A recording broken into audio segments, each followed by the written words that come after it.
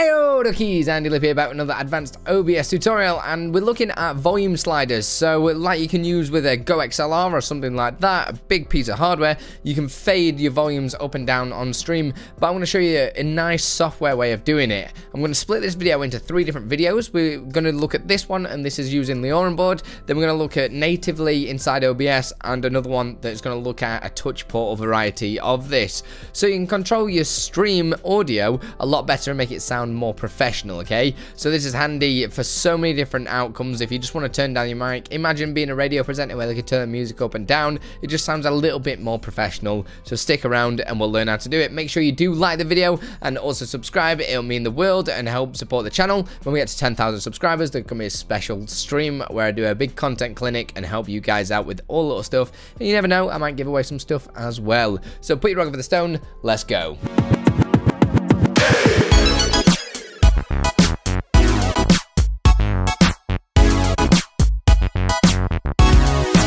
So there's quite a few ways to do this inside of Lioranboard, and I will be creating a really comprehensive audio mixer that you can control and download. It's taking me a little time to create that, so I'm going to show you the basics of how this works.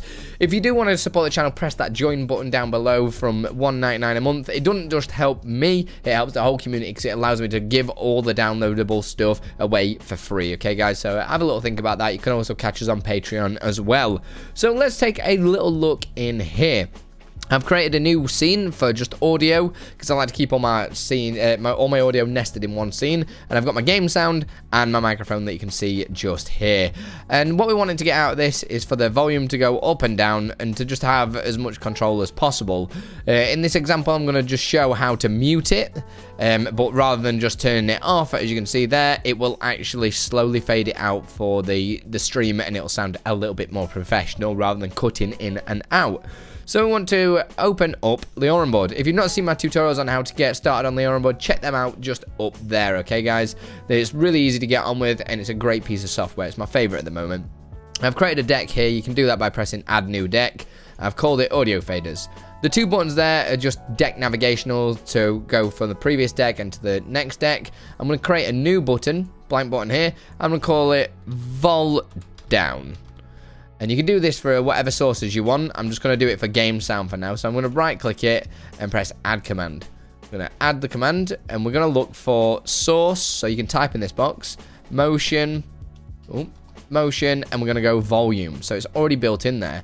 Click on source and you can see the sources here. If you've got a lot of sources, you'll have a massive list. You can actually start typing the one you want. So I want game sound. So that one just there. And the start volume, well, it's on 100 at the minute because it's full. And we want it to end on 0. We could have that set to any other number as well, which I'll demonstrate later. I'm going to put it on for 2 seconds. So that's 2,000 milliseconds. Press done. I'm going to create another one. But what I could do is copy that button and paste it in there.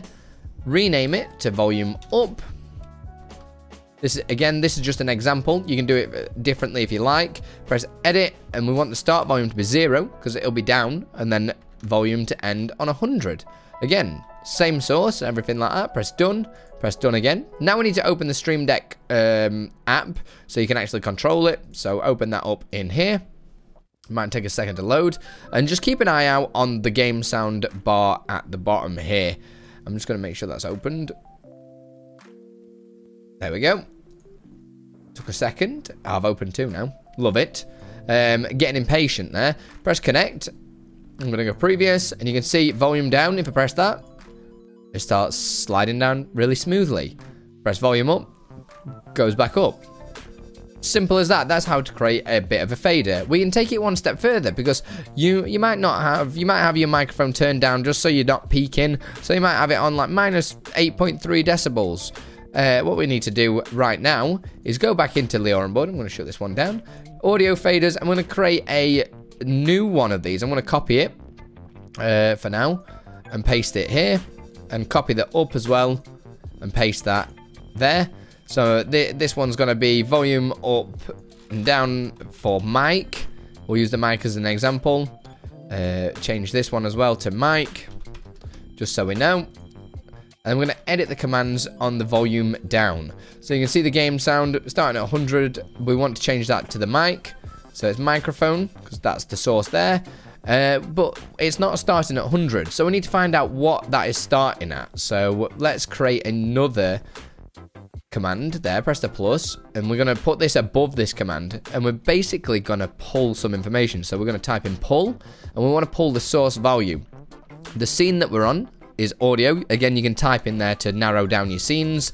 Your source is going to be the microphone, and the variable, we're going to call this current underscore mic underscore vol. I just like to make names because you can create the name. It can be anything you want in there. It's just that is kind of my setup. I use a lot of underscores and stuff. It helps me just put real names and know where I am. I don't know. It's just personal preference. And we're going to pull the volume. You can pull anything in here. And I'm going to show you some other stuff with that at a later date. So make sure you are subscribed.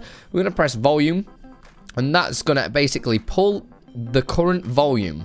And then now we need to use this variable and say the start volume is going to be /$ current mic vol $/ and it's going to end at 0. Take 2 seconds to do that. Hit done. We're going to do the same again, but this time, rather than messing about, we can press edit commands, and the start volume is going to be 0, and the final volume is going to be /$ current mic vol $/ on microphone. I was just going to copy and paste it in there, but I thought I might as well just do it. Press done again, and then now when I use it, if you watch the microphone, volume down a mic, it'll start there rather than setting it to 100. Volume back up. Rather than that going full, it goes back to the original position that it was at. So if I change this position now to full and go volume down, it'll start at that full volume. Volume back up, it'll go back up to the top. If I moved it down to right down, say it's a really quiet source like that, press the volume down, it'll go down. Volume back up.